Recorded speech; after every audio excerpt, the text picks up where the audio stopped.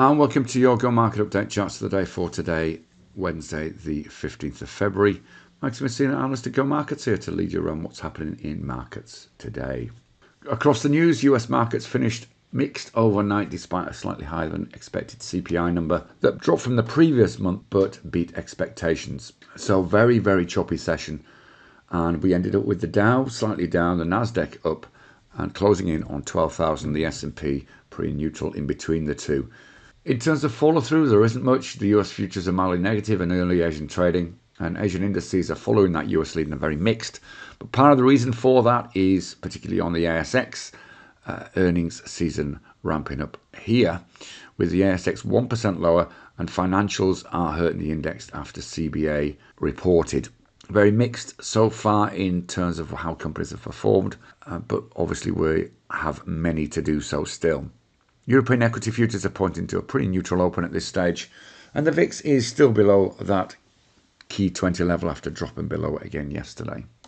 US dollar index was very choppy, as was all of the FX pairs and the indices subsequent to that CPI release. But at the end of the day, if we look on a daily chart, it's pausing at the top of the range. Gold is still testing 1860 support. Copper was actually up on the day slightly and is around about 406, so still comfortably holding that $4 key level. And oil pulled back a little bit and has continued to do so in Asia this morning, but is still well within that medium-term range.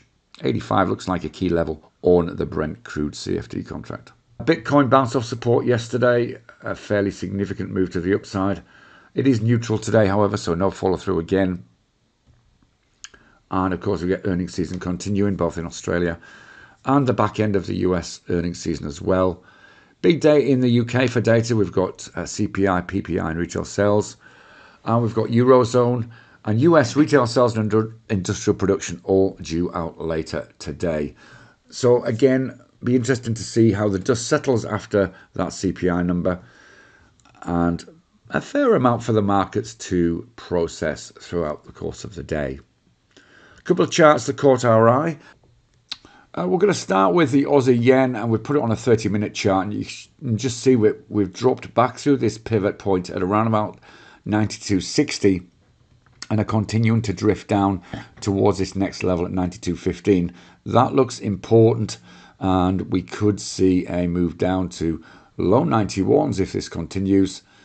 If we just take this out and look at the daily chart, then you can see all we're doing really is we're pulling down off a key resistance level at 93. You can see that quite clearly on the daily chart. We'll just take that out just to show you the significance of this level. Not only was it resistance the back end of January and in December, but with support through October to late November. So a really important level at 93. Markets don't look as though they're keen to go through that, and we could even see it drop, as I said, back down to around about 91.5, around where that 200 MA is sitting over the next couple of days if this yen strength continues. On the ASX, we are hampered a little bit by the fact that earnings season is upon us, and many companies are due to report in the next few days. But one that's already reported and wasn't received well was AGL Energy, ticker code AGL. But you can see after that earnings drop, then we are starting to show signs of perhaps this was oversold a little bit.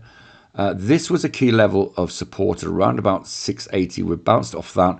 We're looking at $7 as an important level to the upside. Should we breach this, and we still like where this company is in the long term, lots of renewable energy within its portfolio of services and products. So it could be one to watch going forward, but as I said, be patient. Let it breach $7, and then that could be interesting. Trade safe, and we'll see you again soon. Bye-bye for now.